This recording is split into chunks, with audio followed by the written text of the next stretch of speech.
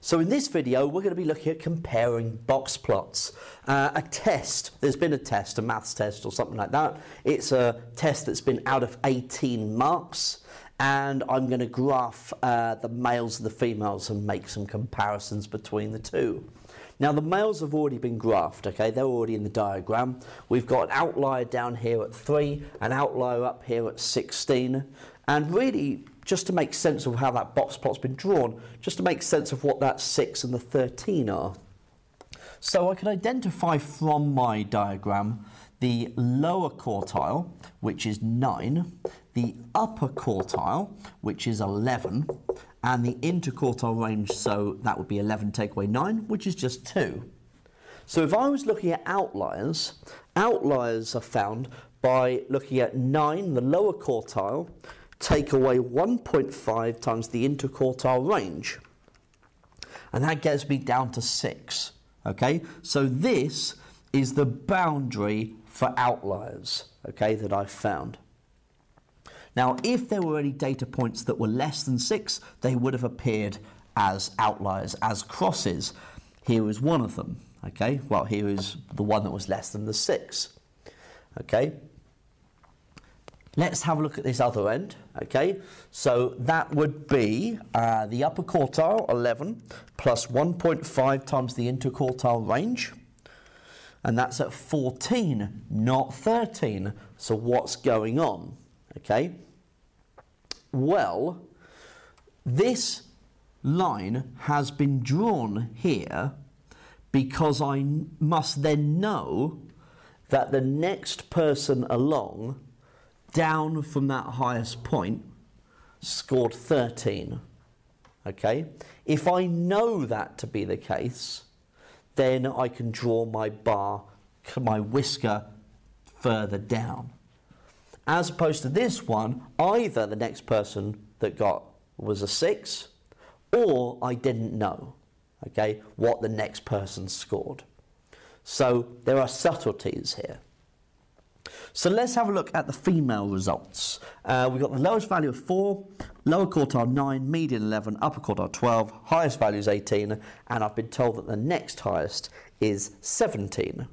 Okay, so let's see what we do. Well, let's draw in the lower quartile, median, and upper quartile first. That's the easy bit. That's still the GCSE bit. So 9, 11, and 12. So 9, 11, and 12. So there is my box. There we are. Okay. So next up, I would figure out where the boundaries for the outliers are. So we want the lower quartile, take away 1.5 times the interquartile range, okay, which is 9, take away 1.5 times the interquartile range, which is going to be 3. So 9 take away 1.5 times 3 is 4.5. Okay, now I know that the lowest value is 4. I don't know anything else. I don't know what the next value along is. So I know that 4 is outside of that, is lower than that boundary, and so the boundary is drawn in as the next bit of information that I have. Okay? So that is the information that we have from that. Okay, so what next? Let's have a look at the upper quartile. So upper quartile plus 1.5 times the interquartile range is 12 plus 1.5 times 3. So 12 plus 1.5 times 3 is 16.5. So I've been told that the highest value is 18 and the next highest is 17. Okay? So that means that 18 would appear as a cross. 17 would appear as a cross. They are both outliers.